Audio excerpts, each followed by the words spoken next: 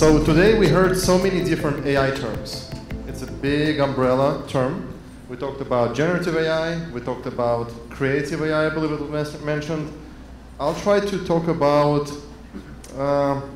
productive AI, something that any company, small, medium, and large, can use yesterday, today, and definitely tomorrow. So let's imagine a case.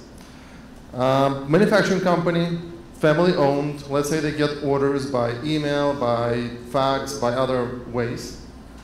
And they have a few people processing those documents. Then something happens, COVID, volume goes up. What's the natural reaction? Let's get more people into accounting. Let's get more hands to process more documents. So they essentially have, there we go. They essentially have tools of yesterday to deal with bigger volumes.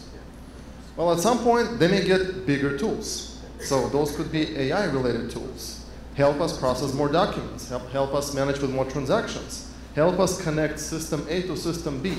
Let's say if documents come in by email, let's have a robot monitor those emails and load that information into our accounting system, into our legal platform.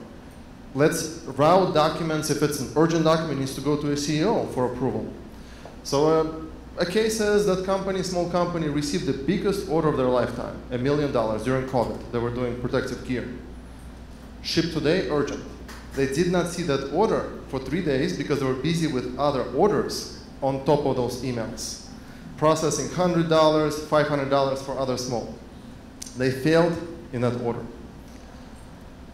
Imagine if there was a digital worker that could receive that email and within 30 seconds know that it's a big order, it's above certain limits, it needs to send a text message to a CTO, CEO, or maybe to the warehouse to prepare for that order coming.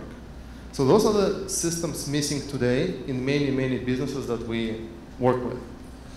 Large companies, trucking companies, there was a case where a driver didn't see the bill of lading, they entered the temperature onto the refrigerator truck, and they froze $70,000 worth of bananas.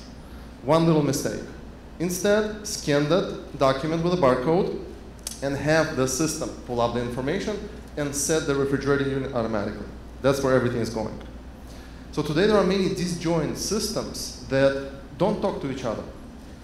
Documents in an email cannot be seen by an accounting system.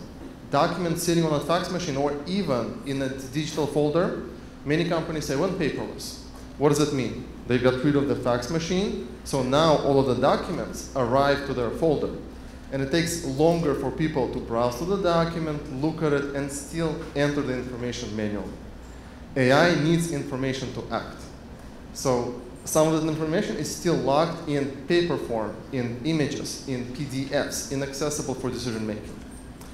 So we have many practical tools that allow AI perform steps that humans take today, that humans took over the years. A basic case of a paperless workflow for an invoice. Document may come in at any time, day, morning, evening, by one of those methods, through a fax machine, through a mobile device, etc. It's typically what we expect. An accounting person takes a document, looks at it, enters it into the Salesforce, SAP, or some other system. And that could take hours, that could take days. And it takes human time, the most expensive, the most precious resource of every company, human time. Instead, such a simple process. Let the machine monitor those sources, pick up the documents, get the information, find the vendor, put the document where it needs to be, and send notification to the user saying, invoice arrived, approve it, one click. So that's where everything is going. At some point, ChatGPT cannot do that for you.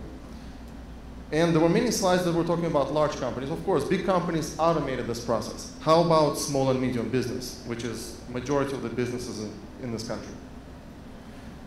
They cannot afford to have a 3-month project and a huge budget and a development team to implement this stuff. So our company created about 50 different workflows for common business routines. Transportation, accounting, contract management, and their document types. AI can understand cognitively 500 different document types. If it's a mortgage, it can split it into different documents and then decide if any document is missing, if there's a signature not in place, and so on, and act much quicker in seconds instead of spending human hours, human days on it. So I call it practical AI. It is based on machine learning. It is following the users. Even if it doesn't know something at a company, it should learn from your users. Instead of hiring a second accountant and teaching that person how to follow the processes, maybe they just need bigger tools. Maybe they need better, more cognitive tools that can perform some of these actions. People are still a very important part of any company, but they need just help. And AI, specific types of AI, can bring it to their fingertips.